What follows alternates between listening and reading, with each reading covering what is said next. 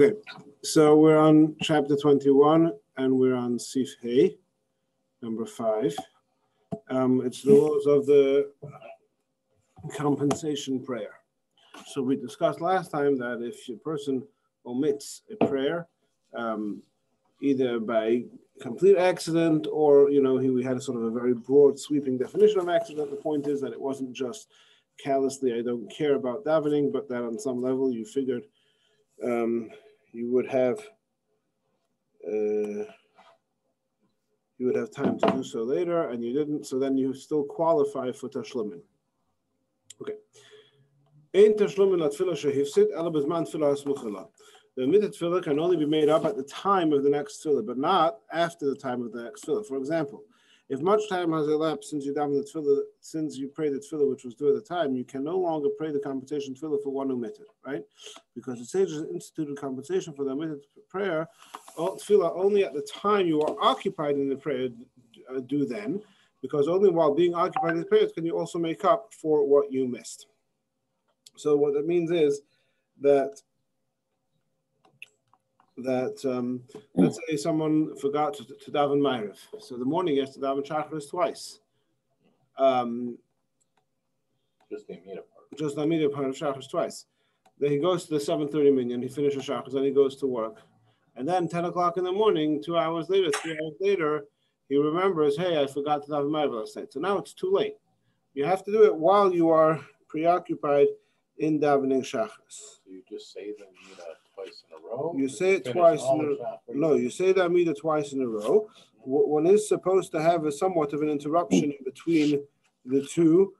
Did we discuss that last week? Sorry? We discussed them right. Hold on.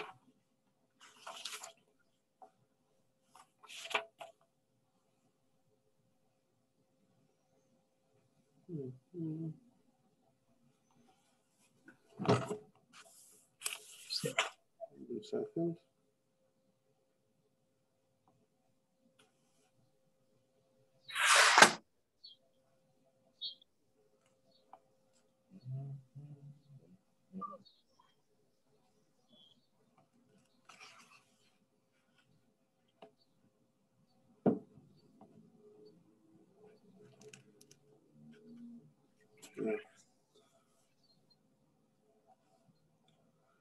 Imlay spell Shachas as we want to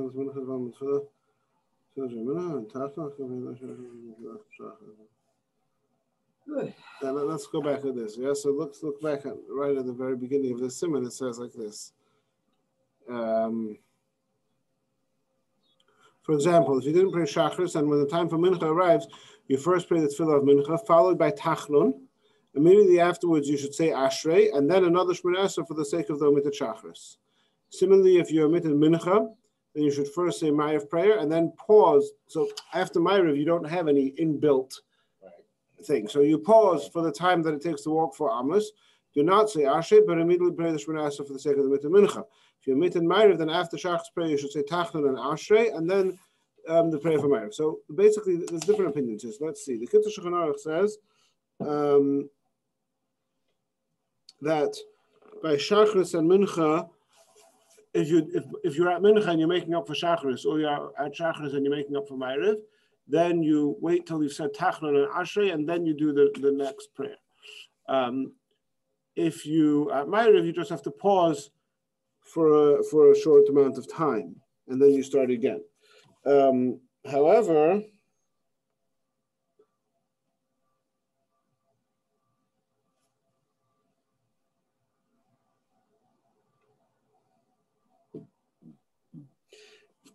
yeah, if you're not with the minyan, that seems to be also the Alter Rebbe's opinion, more or less.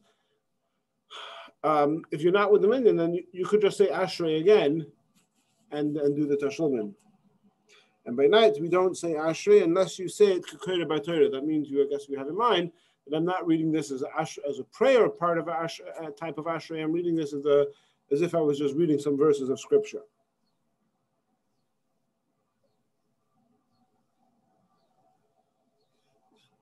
All right. Yeah, so there is some break, but it has to be while you're still engaged in prayer, not once you've sort of completely disengaged. Okay. Okay, now here's an important thing. What happens, right? What happens if I omitted, let's say, Friday Mincha? So 2 Ma'arivs, but the one that I missed was a weekday Amida, and the one I'm making up is a Shabbos Amida. So how do you do that? So he says the makeup tefillah that you pray must be the same as the tefillah that is due at that time. For example, if you omitted Mincha on Friday afternoon, then you pray 2 Shabbos Ma'ariv tefillos at Ma'ariv. Notwithstanding the fact that the second tefillah comes as compensation for a weekday tefillah, nevertheless, since now, at the time of the makeup tefillah, it is Shabbos, you pray a Shabbos tefillah. Now, if being ignorant of the above halacha, you said a weekday tefillah as compensation, you must repeat the Shabbos Esrei, right? So if a person davened a Shabbos Amida for Ma'ariv, followed by a weekday Amida for the omitted Mincha, and then he just double checks that he did the right thing and finds out, oh no, he was supposed to do the 2 Shabbos Amida, so he makes up another one. Similarly, on the day preceding Rosh Chodesh, if you omitted a Mincha, then you pray 2 Ma'ariv Shmona Esrei, and that both of them you say Ya'aleh V'Yaveh. Right? If you omitted Ma'ariv on Rosh Chodesh, requiring you to say 2 Shachar Tefillas, and if you inadvertently omitted Ya'aleh V'Yaveh during the second Shmona Esrei, you must repeat the Shmona Esrei, despite the fact that it's compensation for the night, and then if you omitted the Ya'aleh V'Yaveh, nevertheless, now it is day, right? So what that means is like this. We discussed it. You there? You trying to say something, Bill? I'm talking to, I'm reading to myself. Okay, sorry, I read that fast, but I'm going to recap. Right.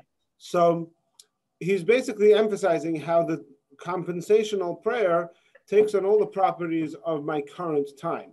So for example, so he gave 3 examples so far. First of all, if a person forgot to daven mincha on Friday, he has to make up with 2 Shabbos Amidas.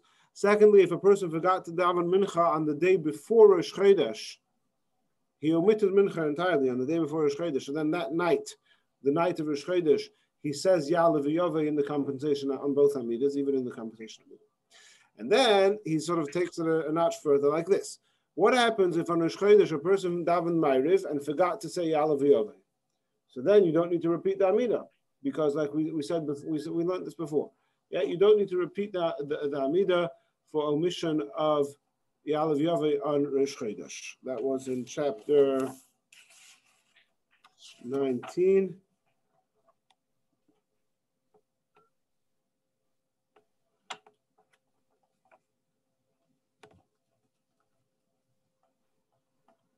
Yeah, it was in chapter 19, Sif Yud, Sif 10, that because when they used to sanctify the month, not with a predetermined calendar, but by sanctification, by the proclamation of the Beis Din, that was never done during the night. So technically there was no such thing as night of Rosh Chodesh. So therefore you don't need to repeat the Amidah at night. It's interesting to note, by the way, that the Rambam has a different reason. The Rambam says that the reason you don't need to repeat the Amidah of Ya'aleh V'Yaveh of Rosh Chodesh, if you forgot Ya'aleh V'Yaveh of Ma'ariv, is because Ma'ariv was originally voluntary. So even though nowadays it's accepted to be mandatory, but it was originally voluntary. And according to the Rambam, the same law would apply to Chol HaMoed. If a person davened Ma'ariv on Chol HaMoed and forgot to say Ya'aleh V'Yaveh, he would also not repeat the Amidah. We pass on Chol HaMoed, you do have to repeat the Amidah because the reason is unique to Rosh Chodesh. Right? So let's say a person omitted Ma'ariv entirely on Rosh Chodesh night. Now the next morning he's davening Shachris, and he davens Amidah number 1, and then he says, and he says Ya'aleh V'Yaveh because it's Shachris, and then he davens Amidah number 2, which is compensation for last night's Ma'ariv, and in that Amidah number 2, he forgot to say Ya'aleh V'Yaveh. Right? So you may have made the argument, well, this Amidah was there to compensate last night's Amidah. Had I davened this last night and forgotten Ya'aleh V'Yaveh, I would be okay. So you may have thought, okay, I'm okay now. The answer is no. Now it's the morning. Now it's time for Shachris. And at Shachris, omission of Ya'aleh V'Yaveh requires you to repeat. And so too here also, let's read that again. If you omitted Ma'ariv on Rosh Chodesh, requiring you to pray 2 Shachris tefillos, and you inadvertently omitted Ya'aleh V'Yaveh during the second Amidah, you must repeat the Shemona Esrei despite the fact that it is compensation for the night. And then, had you omitted Ya'aleh V'Yaveh, you would not require to repeat the tefillah. Nevertheless, now it is the day. If you omitted Mincha on Shabbos, yeah, if you finish the Amidah, yeah. If you omitted Mincha on Shabbos, here too, you pray 2 weekday Shemona Esrei at Ma'ariv. However, In this case, there is a difference regarding Atoch and Antono prayer. Right. So Atoch and Antono is the insertion into the Amidah of Saturday night of Motzei Shabbos, which is the Havdalah. We do two Havdalahs. We do first Havdalah as part of the Ma'ariv Amidah, and then we do Havdalah again over the cup of wine. So, whereas in the previous case we were talking about Ya'aleh V'Yaveh is essential to the Amidah. Every time you daven the Amidah on Rosh Chodesh, you say Ya'aleh V'Yaveh. Here, it's different. Havdalah is not part of the Amidah. You have an obligation, a separate obligation, nothing to do with prayer. You have an obligation to say Havdalah, to say to verbalize words which talk about the sanctity of Shabbos as you depart from Shabbos, right? So Chazal instituted that we should say it during the Shemoneh Esrei, but it's not integral to the Shemoneh Esrei, and therefore, if you're doing two Amidas, there's no need to do it twice, right? You do it once, it's enough. But there's another catch over here. So you could do it just once in the first Amidah. If you want to do it twice, there's no need to, but if for whatever reason you did it twice, that's fine too. But if you omit Havdalah in the first one and you say it in the second one, then you run into another problem, because then you have demonstrated that you intend. Let's read it inside first. If a person omitted mincha on Shabbos, here too you pray 2 weekdays on Midat Ma'ariv. However, in this case, there is a difference regarding the Atoch and Antono prayer. In the first Shemoneh Esrei, you should say Atoch and Antono. That's a mistake here.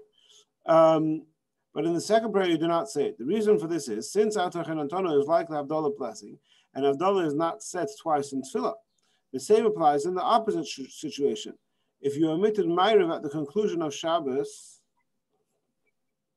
so he doesn't even get into the whole thing of what if you did it the wrong way. 2 seconds.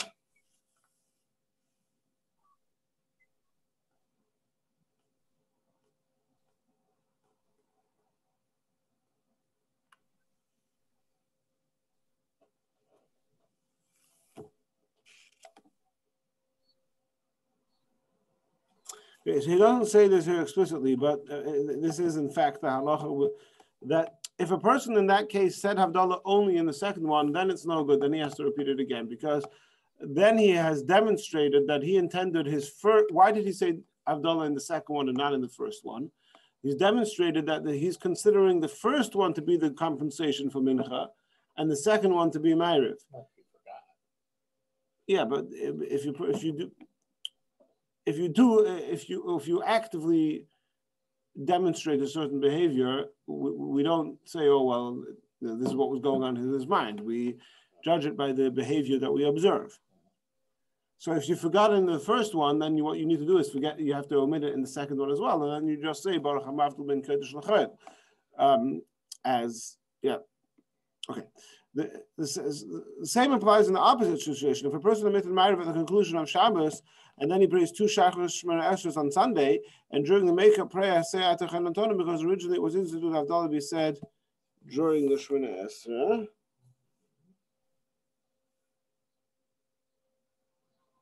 Interesting. He's saying that you do Havdalah the next morning. Oh. Yeah, we don't. This is only basically okay. This is only if you omitted Ma'ariv and you didn't do Havdalah ala Kos. Once you've made Havdalah over the cup of wine, then you don't do it again in the next morning in the Amidah. Okay, so far so good. Okay, so until now we've spoken only. Bill, you with us? I'm here. Yeah. So until now we've spoken only about somebody who omitted an Amidah prayer. Now we're going to talk about a different situation where a person did daven the Amidah, but he omitted Ya'aleh V'Yaveh, and it's mincha of Rosh Chodesh. If a person omits Ya'aleh V'Yaveh and mincha Rosh Chodesh, what's the halacha? He has to repeat. But now, but he forgot. But he didn't repeat it on time, and now it's the nighttime already. Now it's Ma'ariv time. So he asked. So what are you going to do? You're going to tell him, oh well, you didn't fulfill your obligation to daven mincha, so you have to daven Ma'ariv twice. But now it's not Rosh Chodesh.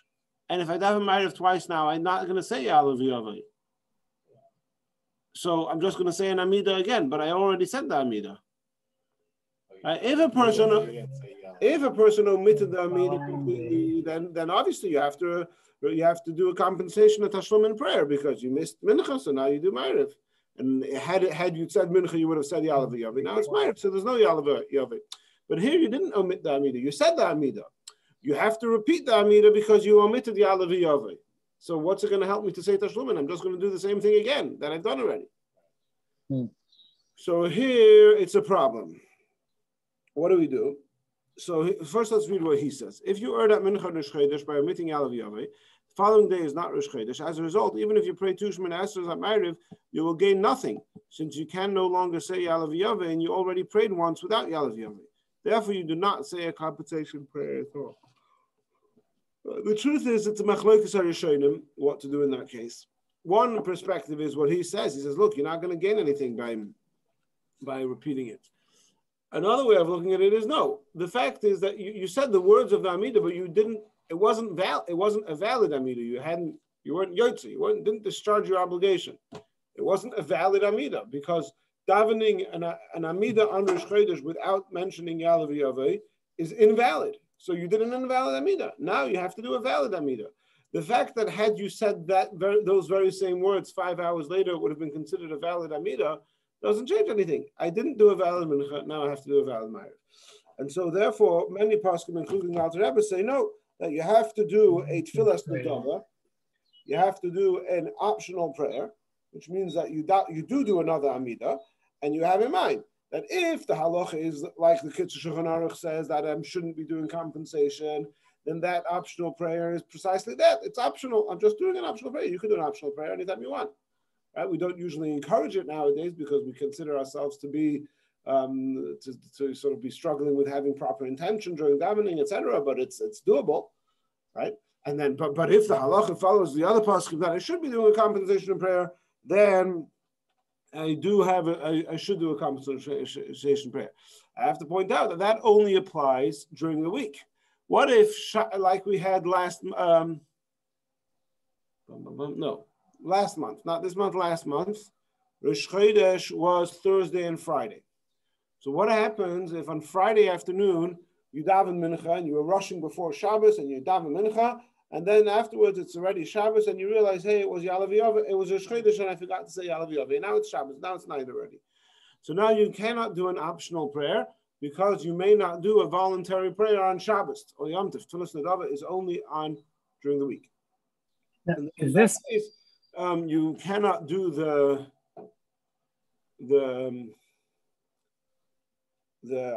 optional prayer, yeah. But what you can do is you could listen on Friday night after the Amida. The Chazan says the Bracha Mein Sheva, which is sort of a mini repetition of the Amida, where he says, the middle paragraph is Mogen Novis that we all sing along, but that paragraph together with the preceding paragraph and the following paragraph are a miniature repetition of the Amida. And so it's recommended that you listen to the Chazan saying that Amida, those words, and that sort of counts as at least somewhat of a compensation for what you missed. I have a question. Now we're talking in these situations, the last couple of paragraphs, where let's say you've davened mincha, you forgot to say Yale v'yavo, and already it's nightfall, and so that means you have to repeat it for Ma'ariv. But if you remember, or if you forgot to say it before nightfall, you would just repeat mincha. Exactly. Okay. All right. Not the whole minute. What's the whole? You have to say Ashrei again. So, all right. Okay. Regarding the Musaf prayer. Well, my only thought is I would think I would remember that I forgot to do it, and that's usually the case immediately after saying it. So yeah, I could repeat it, but I don't see how you can remember. I guess you can. You remember the next somehow. You remember that you forgot it the last day, the prior day. It's Friday afternoon, and you're rushing last minute before Shabbos, and you see you're not going to make it to shul on time for mincha, so you quickly daven mincha at home, and then you rush off to shul, and you get to shul, and then somehow in shul you remember that it was all right. It can happen. It can happen. All right. Sometimes, yeah.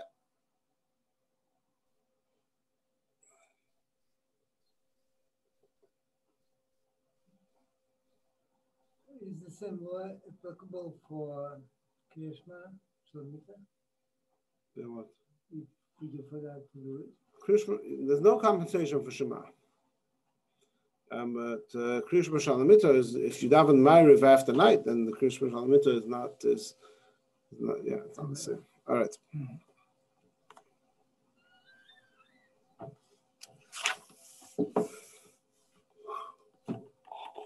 Regarding the Musaf prayer, although its time period is the entire day until nightfall, thereby making Ma'ariv the next tefillah, nevertheless, Musaf cannot be compensated at night because the Musaf prayer was instituted based on the verse on the Shalma Farim Sefaseno, that the offerings of our lips replace the bulls, and once the time has passed, the sacrifice can no longer be brought. Right?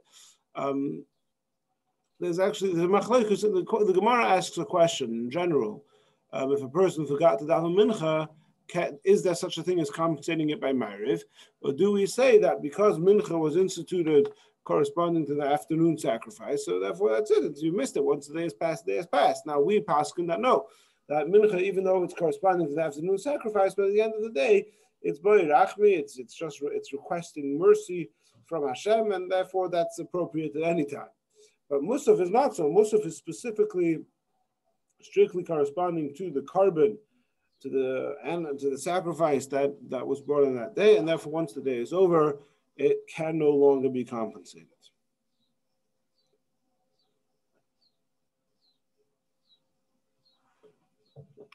Tfilas Musaf, Afal Pi, Tess. Misha Sorach Lispal Shachris. If you require 2 Shachris tfilas or 2 Mincha tfilas, and you are the Chazan, so then you fulfill your obligation with repeating the Amida out loud. So that's sometimes a good strategy, that if you know that you need to do Tashlimin, so just opt in to be the Chazan for that tefillah, and you automatically have built into Amidas, and you're good to go.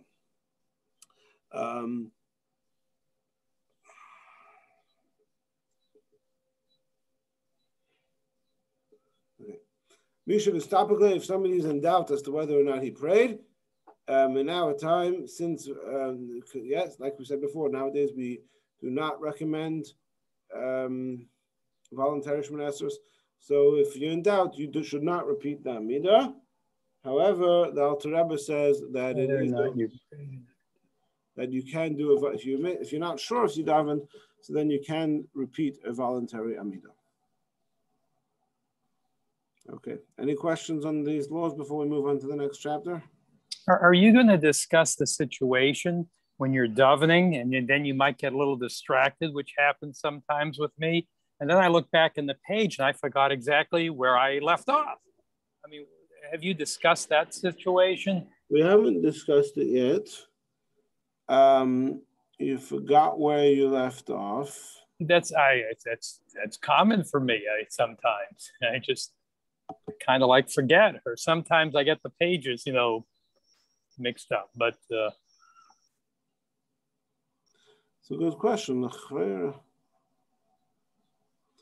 I mean, the best thing to do, you would assume, would be to go back to wherever you're sure you said, right? I'm not sure. Right. Right. But wouldn't I be saying blessings unnecessarily if I'm repeating them? Or that's a good question. You know what we're going to do? Instead of starting the next simon, I'm going to look that up. Let me just pause 1 second. I'll pause the recording.